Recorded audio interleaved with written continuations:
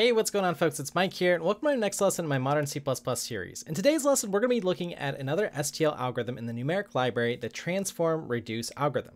Now, this is a pretty neat algorithm in the sense that it's doing two things that we've learned before. Transform, which applies some operation to each of the elements in our container, or whatever data structure that we're iterating through, and then the reduce operation, reducing this ultimately to one value. This is a very powerful operation, and if you haven't seen my previous videos, I'm going to go ahead and give you a little preview of those, as I think it might be useful just to get you on the same page. So if you haven't seen previously in my algorithm series on STL here on YouTube, you can check out the transform video, and then I'd also recommend seeing the reduce video as well, just so you have a little bit of a grounds of what these algorithms are doing.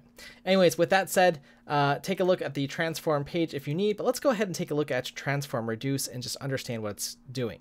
Now for today, I've actually prepared our code example as transform reduce is a little bit to write out. You'll see here in a moment here, but it makes it a very powerful algorithm here.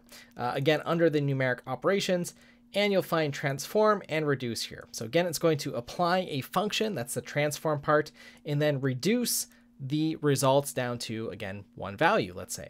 And it can do this in an out of order manner, meaning that we do get the advantage that we can do things in parallel, potentially, if we have an associative and commutative type of operation that we're performing. Again, you can check out my video on reduce to see what that is. That's the same idea. And again, just a reminder, that was a difference between accumulate as we previously discussed.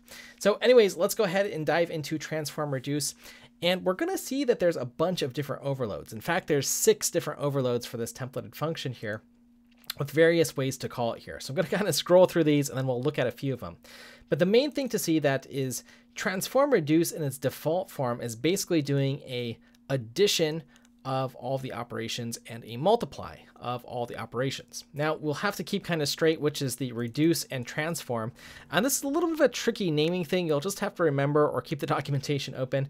But the transform part is the first thing that is performed, but that is the last argument here. So just keep that in mind, depending on the different overloads you're using. That is consistent, but it doesn't, they're not listed in the order that the operations are read. I'm not exactly sure why. I need to think a little bit about that. I'm sure there's a good reason for it as to why that was justified. You know, I would probably have switched these around if I was designing things, but again, I just need to think about it perhaps a little bit more. So anyways, most of the C++20 versions of these functions, we can do things at compile time. So we've got const expr support here.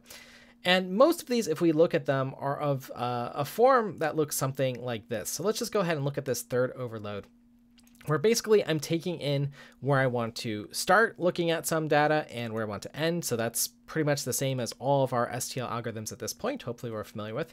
We have an initial value. And again, that initial value matters because the type of this value that we're initializing to, so if it's inferred as an integer, let's say, that's the type that's going to be inferred as the return type. So again, if you watch my previous video on reduce, you know, there could be a little gotcha there if we put in a integer value here for the initial type, but instead start using a float. So just something to be aware of. Maybe we can play around with that today just to show you that that holds here. And then we have, in this particular example, a unary transform here, which basically means this is how we're transforming all of our data, right? Some operation. Maybe we want to multiply everything by 2 or by 4 or whatever. And that's by default, again, is doing just a, well, if I look at overload number 3 here, applies transform to each of the elements and reduces the results along with the initial value over reduce here. And I believe this is, we'll actually take a look at this third one here. Right, by default, we're just getting the plus and the multiplies operation here, okay?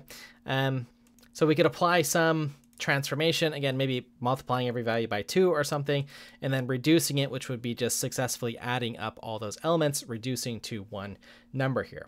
Now, again, we could pass in a binary reduction operation as we see fit. Maybe that's reducing it to just return me the first value that's over 50 or something, right? It could be as simple as that, where we just, you know, return and that's the value here when we find if that's true, or return if we find a value that is, you know, 7 or whatever the case might be, right? So we could pass in these different types of reduction operations here. Most of the time, we're just summing things. In fact, if we look at this closely here, It is just basically saying that the default operation of transformReduce, or what that operation is an inner product, okay?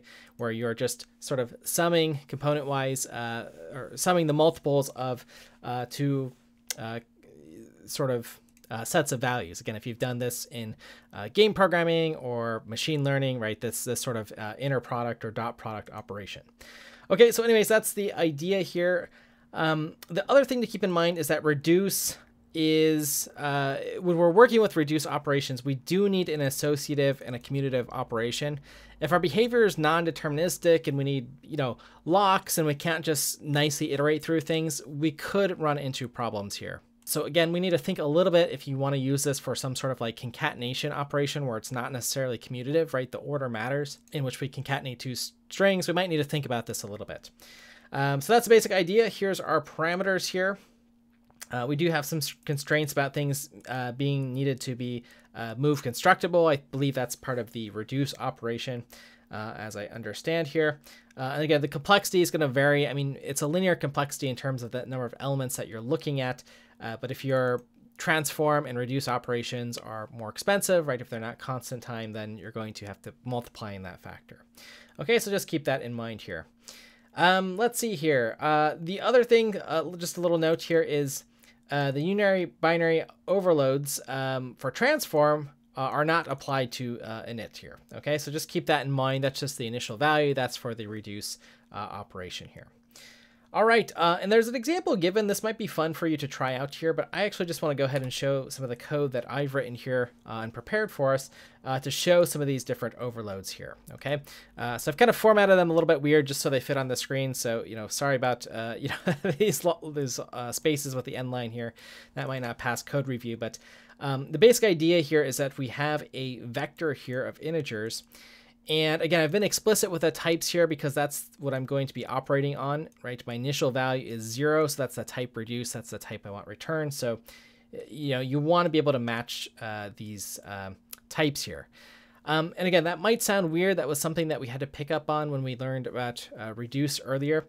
In practice, you might use transformReduce just as is in this STL, or you might wrap it in another function so you could actually check that these types match on the container and the initial value. So that is some sort of constraint that you could apply, or a concept.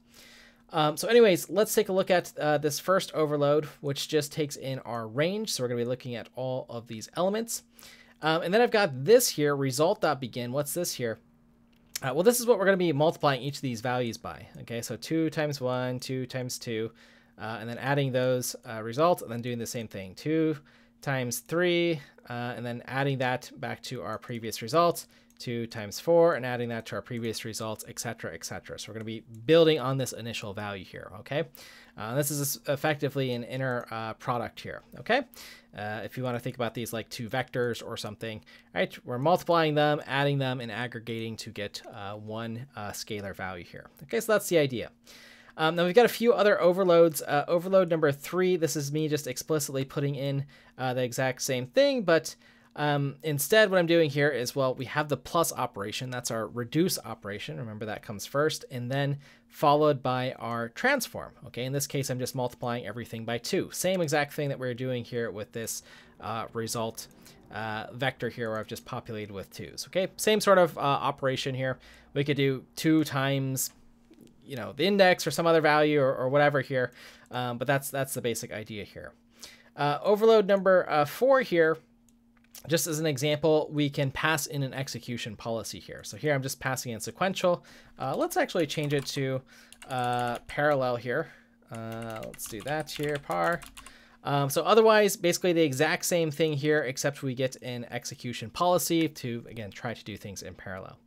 And then finally, in this overload here, basically the same exact thing as we've been doing. Sequentially, again, you can change it if you have thread support. And we're doing the same thing, same initial value, plus operator, and then times equal to. So basically the same thing as version number 3, but we get the execution policy here. So let's go ahead and just compile and run this really quickly. And you'll see we get the same value, 72 here. Okay, so that's the basic idea. We could increment some of these. Let's do this by, let's multiply everything by 3 and then add them in our operation. So you'll see a few of these change here. right? So these ones we were multiplying by 2. Again, just to show you that it's the same operation here. Let's go ahead and update these here, make sure we get the same value. And there you go here, okay? So just showing a few of the different operations with transform reduce here. Okay, so hopefully that's making some sense. Again, I mean, all we're doing here with this transform reduce operation, let's go to the whiteboard here. Again, if we have some values here, oops, let's draw that a little bit nicer here. There we go. Let's split this in half. There we go. So again, if we have 8 values here, and we were working with 1, 2, 3, 4, 5, 6, 7, 8. So again, just putting together the concepts that we've applied, right? We're applying some, and we'll have to make this a little bit smaller. Sorry, the text is going to get a little bit wild here. Yeah, that's okay here. Basically, this little function here where we're multiplying everything by 3, right? That's what I'm applying here. So times equals, 3 to each of these elements. That's the transform. So then I'll have a set of 3, 6, 9, 12, 15, 18, 21, 24. Okay. And then I perform my reduction, okay, which is adding these, getting a value of 9, and then adding that to the next value of 9, and then accumulating those, 18 plus 12, etc., etc., etc. Okay, now if I use these execution policies, I can do this maybe a little bit more intelligently, say by applying, as I'm applying the transform to each of these groups here, reducing them to one number, right? So there's not 2 stages necessarily in this implementation. So again, that's the goal. That's where we get the sort of optimal sort of output from. I'll go ahead and put the code here, but hopefully that makes sense with the illustration. You can play around with this a little bit. I think folks avoid transform reduce just because it looks scary and takes a lot of parameters. But, if we kind of just break this down again to look at this one more time here. Let's look at number 3 here, I think is reasonable here, which was this one here at line 12. And again, I'm going to leave it big here. Again, just the range that we're looking at here. So from beginning to the end, our initial value, again, be careful to match that type here, integer with an integer. The reduction operation, just plus, right? We're just adding and aggregating that into the initial value. And then the transform that we want to apply, okay, which in this case was to multiply every value by 3 first before we do the reduce operation. Okay, so that's all there is to it. Transform reduce, very powerful. Again, we can implement this in terms of inner product here, so that you have that operation available to you. All right, folks, so with that said, as always, you can track your progress on course.msha.io. If you're enjoying these lessons or want to make sure that you can watch those reduce and transform videos, it's a nice way to do it. Free to sign up in a non-distraction environment, or less distractions, I should say. There's lots of cool stuff there. But anyways, folks, let me know what you think about transform reduce if you've used it. If you know it by other names and other libraries, I'd be curious to hear that. I know it's a super popular, again, if you're working in the high performance compute world, you're going to see transform reduce, and you're probably going to have a bunch of clever ways to actually use it, right? You're often going to be looking at a lot of data, accumulating, reducing it, averaging things in image processing, for example, for various filters. There's just all sorts of interesting use cases for this algorithms that I'm sure you're going to find. So anyways, folks, with that said, thanks as always for your time and attention. I'll look forward to hearing from you, and I'll see you in the next one.